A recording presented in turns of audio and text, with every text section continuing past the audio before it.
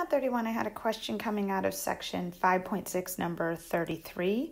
And here we were asked to find the equation of the slant asymptote. And the reason we know it's a slant asymptote is if we look at our original function, the degree in the numerator is exactly one higher than the degree in the denominator. And when that happens, you're always going to have a slant asymptote. Or sometimes, let me write the word asymptote. Sometimes you'll hear it referred to as an oblique asymptote. Same idea. And in order to find the equation of that oblique asymptote, you're going to want to use long division. Now, I always say when you have a rational function, find the domain first. But the thing about this denominator, if we look at 3x squared plus 4, 3x squared plus 4 never zeroes out over the real numbers. When I tried to set it equal to 0, right, when I had 3x squared plus 4 equaling 0, and I subtracted 4 from both sides, you see I'm getting 3x squared is equal to negative 4.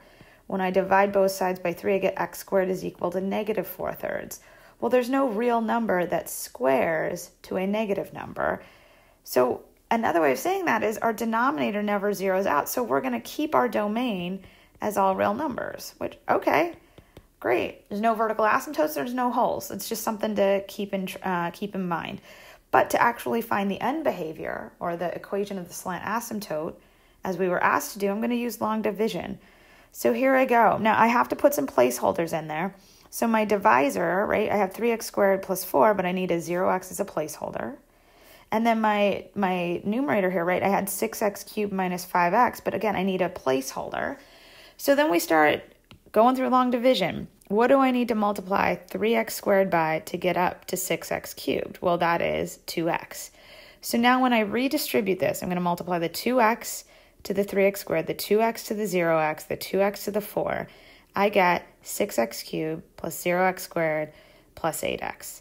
But I have to remember that I need to subtract all of that. So really I have minus 6x cubed, a negative and a positive here. You could write it as a negative, but 0 and 0 is just 0. And then I have a negative plus 8x, so that's really minus 8x.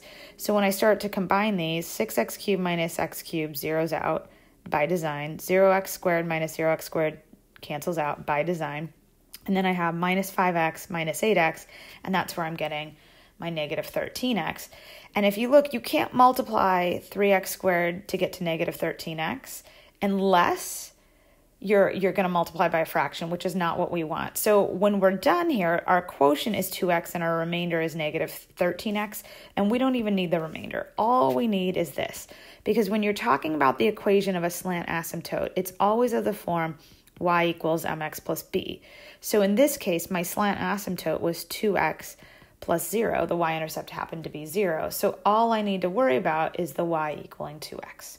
All right, thanks so much, everyone. Bye.